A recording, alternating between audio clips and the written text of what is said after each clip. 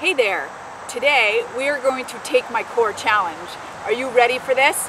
So I'm going to really dig deep into those muscles. It's really all about alignment and intention. So I want you to work with a really good, powerful mental focus. And let's dig deep into those abs today. All right? Let's take it down to the mat. So we're going to take it down to our mat. I want you to lie down on your back. So what I want you to have is a nice neutral pelvis. So your hip bones and pelvic bone are really flat. Your pelvis is not tilted either way. So really get it flat so that each point is directly facing the sky. Get your shoulder blades down on your mat, get your ribs down on your mat, and I want you to take your hands, one on top of the other, and place your head in your hands with your elbows angling up at a 45-degree angle. We're going to do a little chest lift. So I want you to lift your chest, but I want you to lift the chest without tilting your pelvis towards you. So really try to keep that pelvis flat and come up as high as you can without tilting. All right, so some of you might have your shoulder blades off the mat, some may still be on the mat. Take it back down. So we're going to do that 10 times. Just lift the chest and really challenge the pelvis by not letting it move at all, and then lower down. Exhale on the way up. 9, 8, and really challenge that chest lift. Really try to come up as high as you can and really work it without tilting. 5 more, guys. You don't want to let your elbows go in. You don't want your elbows too far out to the sides. Really have those elbows angling up at a 45-degree angle either way. 3 more times, guys. 3. Look right above your knees. 2. Come on up on 1. Hold it there. Make sure you keep a fist distance from your chin to your chest and give me 10 pulses. 10. 9. Again, don't let that pelvis move at all. 7. 6. Stabilize those shoulders. 4. 3. Don't let those elbows move. 2. 1, come on down, take one leg to tabletop without moving that pelvis and bring the other up as well. Bring your thighs together. Again, give me that chest lift. Really try to come up without moving your pelvis, and we're going to reach one leg. Reach and switch, switch, switch. 6, 5. Keep lifting your chest as high as you can.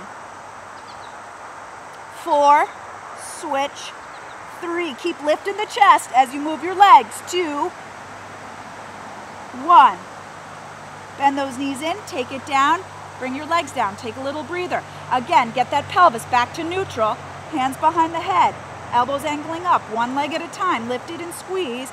Lift that chest, really challenge it, and reach both legs away and bend it in. Reach and bend. 6, 5, keep lifting yourself up. Don't let the chin yank into the chest. 3 more times. 3, 2, 1. Lift, lift, lift, lift, lift. Bend in, drop down, bend it in, take a little breather. From here, again, get that neutral back to where you want it.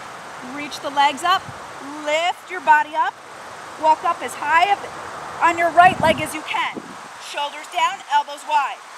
And now what I want you to do is you're going to lift that leg up and into you. Pulse, pulse. Switch, pulse, pulse. For 7. Keep breathing. 6. 5. Really scoop and squeeze your abs in. Shoulders down. Make the switch with your legs happen at your core. 3 more. 3. 2. Lifting your chest. Lift both legs up. Keep them up there. Take your hands behind your head. Keep that chest lift and lower the legs down just a little bit and pull back in. Lower down and pull back in. Now guys, when you're doing this, keep lowering down and up. What I want you to do is as your legs come up to you and you're lifting your chest, keep lifting your chest up into those legs. Almost like you're trying to kiss your thighs the entire time. Keep going. We got 4 more.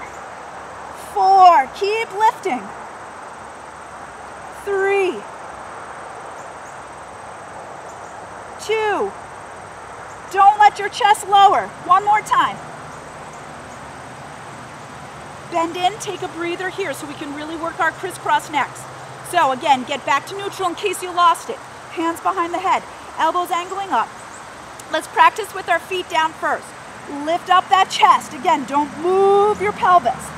Now you're going to take a shoulder. So let's take our left shoulder, bring it over towards your right knee.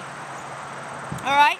And then what I want you to do is take your right elbow, which is the one behind you, and try to stretch it to the back corner of the room. Look at that elbow and try to lift your chest up more. Return to center. Other side. Take your right shoulder to your left knee. Lift up. Reach your back elbow to the back corner of the room, and at the same time, try to lift your back shoulder off the ground and come to center. All right, rotate, elbow towards that knee. Reach the back elbow and try to take your back shoulder blade, try to lift it off the ground and return to center. And over the other way and lift. All right, let's try to do this with the legs. Lift your legs up, tabletop. You're gonna rotate as you reach your opposite leg. Here we go, up through center and rotate. Rotate. 6, look at that back elbow. 5, keep lifting up. 4, 3,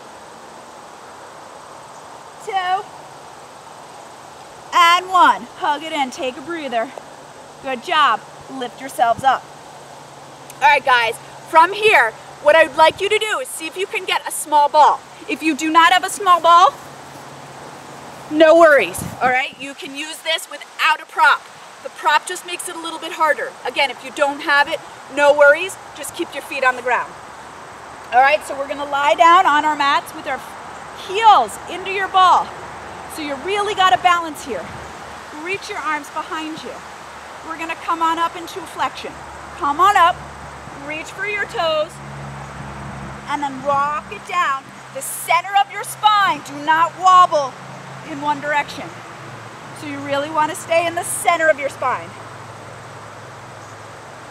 Center, melt it down through the center. 3 more times, guys. Up and reach for 3.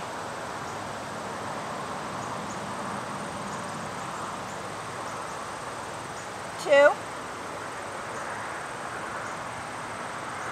1 more, hold it up there. Hold it up there, really scoop, make a nice little up and in of your abs. We're gonna roll it halfway back.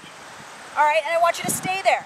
And as you stay here, really push your heels into your ball and feel the connection from your heels to your abs. Lift the arms up and just hold it. 8, 7, keep pressing your heels into the ball.